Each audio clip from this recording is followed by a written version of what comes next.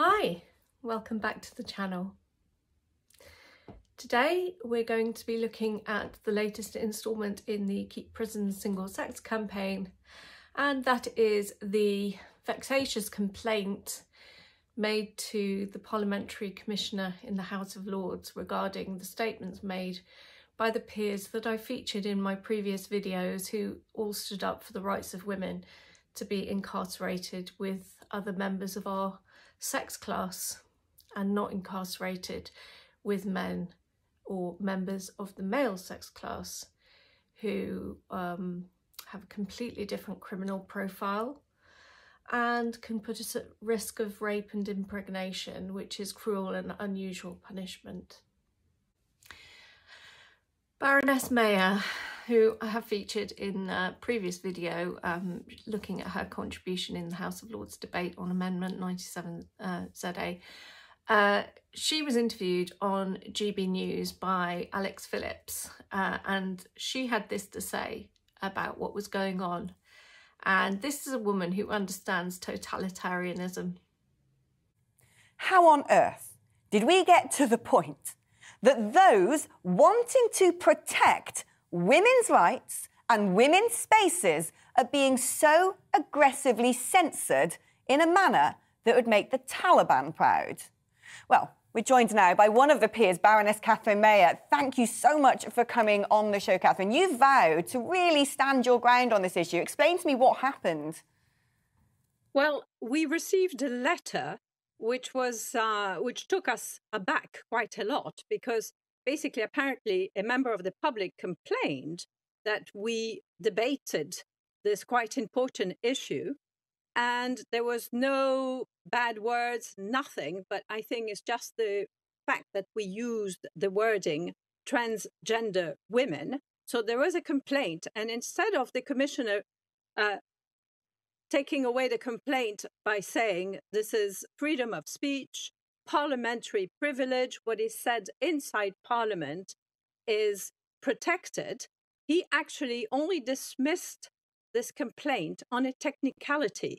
So we were all rather taken aback, because it transforms everything.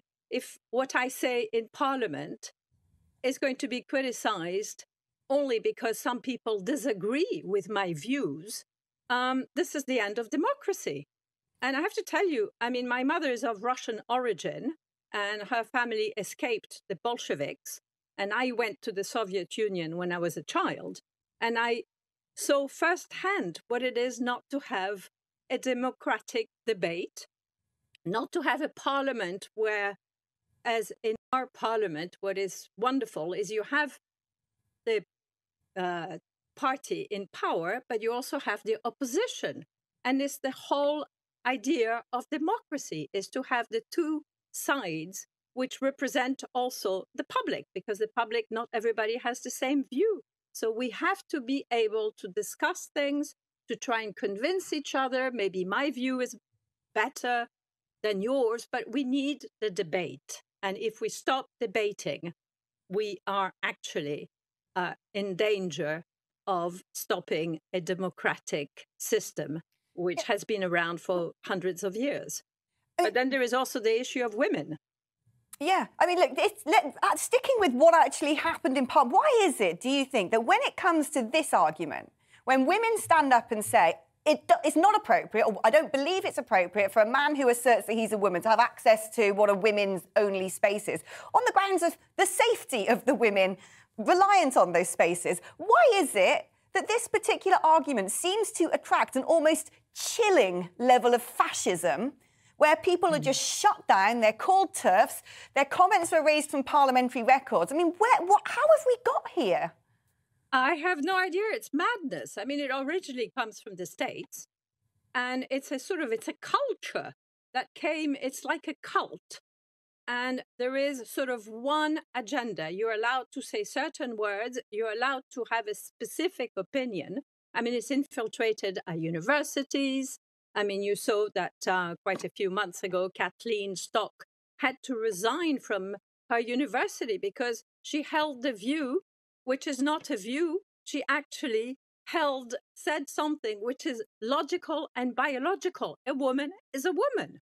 And a person who changes sex is a person who changed sex, but they were not born women. I mean, this is a fact of life. This is biology. But somewhere there is a new culture that came in, and people call it the cancelling culture. And it even infiltrated, universities, in schools, and now it seems in Parliament. And there is one line, and you are allowed to say one thing, but you're not allowed to say something which is different, even though it is facts. So we have ideology that takes over facts, and people are intimidated, and it's actually quite scary. I have to say, it is scary. Yeah, I find it harrowing. I find it really harrowing and distressing and deeply dangerous for women. So thank you so much, Baroness Catherine Meyer, for being there to fight the fight on behalf of vulnerable women, because, don't let them silence you. I'm with you all the way. Baroness Catherine Meyer there, who's a Conservative peer. Now, so, in brief, what happened was that complaints were made to the Parliamentary Commissioner for Standards, who is the person who oversees kind of the behaviour of parliamentarians and deals with any complaints that are made. Now, the thing is that ever since in the UK, we had a civil war back in the 1600s, and since Parliament was re-established, we have had enshrined in law certain things related to freedom of speech, and one of those things is the parliamentary privilege, which relates to statements that are made either in the House of Commons or in the House of Lords.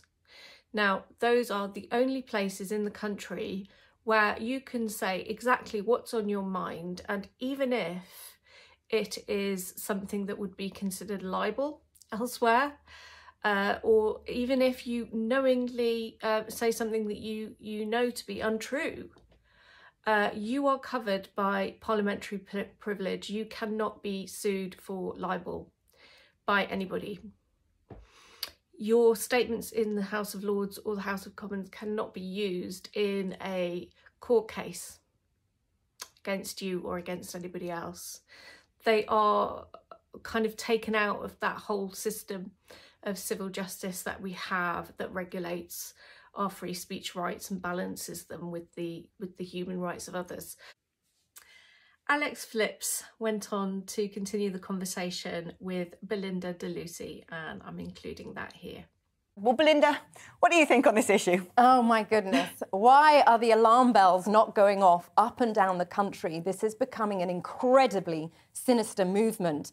The pretty harmless trans community from 10, 20 years ago who just wanted to get on with their lives have been hijacked by, in my opinion, gender extremists, gender ideologists who have no interest in equal rights. They want special rights. They want to own women's rights. They are driven now by this belief the only way they can get what they want is by erasing women as a sex group. And they've been allowed to infiltrate the highest echelons of our power houses. And as a woman, I get...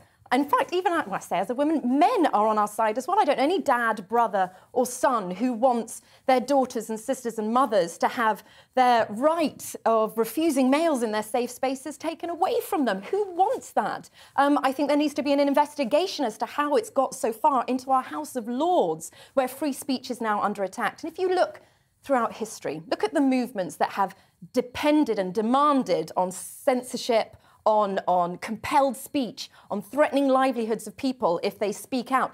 These are not the good guys. This is I find it a very dangerous and frightening movement because it relies on terrifying women into staying silent so they can say, oh, yes, women, they all support men self-IDing into women's spaces. No, we don't. It's just people too scared to speak up. And a young girl came to me recently. She was only about 23.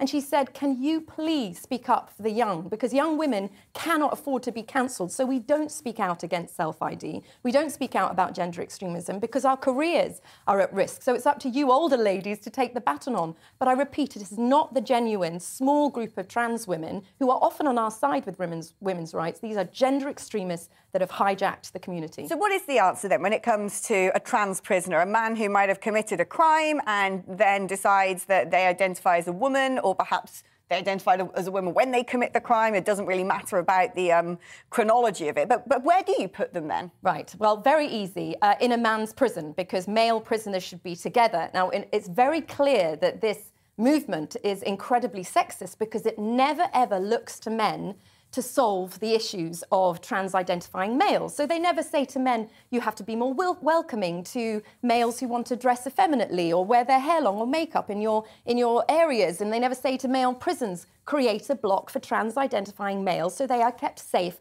and protected from violent offenders. The burden is always put on women. Women must take the burden for male-on-male violence. Women must take the burden for males needing to feel validated. But we're talking about criminals.